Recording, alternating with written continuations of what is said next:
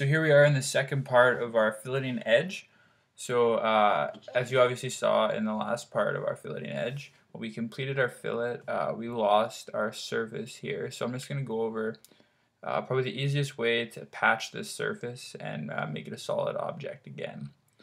So what I'm going to do is I'm just going to go to surface, and I'm going to select the patch tool, and I'm just going to go around all of the edges here, and I'm going to select all of them, and this is basically just going to create a patch, a surface patch between all of these edges here when I'm completed.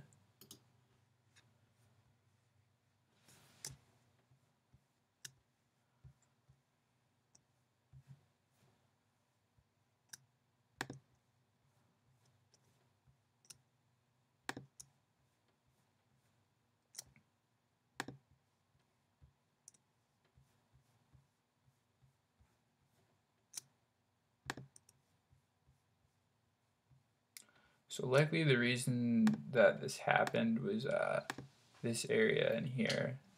We have so many different edges to select, so it's really difficult to make sure you select the right edges. So basically, just kind of through trial and error, I figured out that you want to select all the edges that have arrows facing in.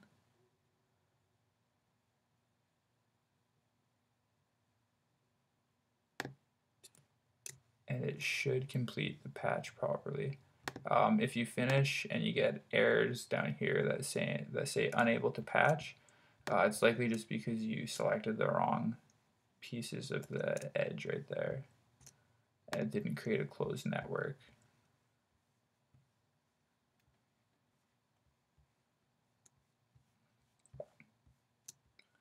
So I'm just going to go through and finish selecting all of my edges here. Can zoom out so you can see, and cross my fingers, and hopefully this will work. So this looks good. Hit OK, and as you can see, I successfully patched the surface. Make sure there's no errors anywhere around. So now we can kind of go and zoom out 360 view, and you can see that we have our guitar body and all the edges are filleted to 10 millimeters. We have a tapered fillet here so that we can finish this fillet, and it's being covered with a plate when we actually build the guitars. And even if you look at it here, you might look at it and say that's not quite a perfect fillet. You can kind of mess around with the handle numbers that we use to get that to be nice and smooth transition all the way through. But we're going to be sanding it anyway after we make it, so it's not a huge deal at this point. Again, right there, the same problem.